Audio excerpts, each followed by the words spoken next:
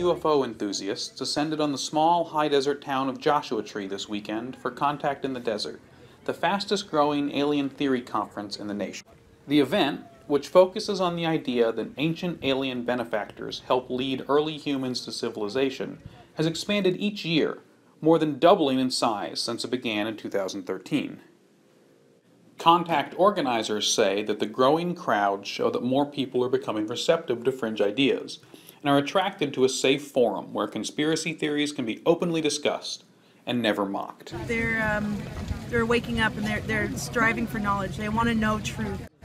And here I feel like they're comfortable because they're around like-minded individuals. They're not going to get chastised for coming here, because they want to know what's going on and other people can share it with them.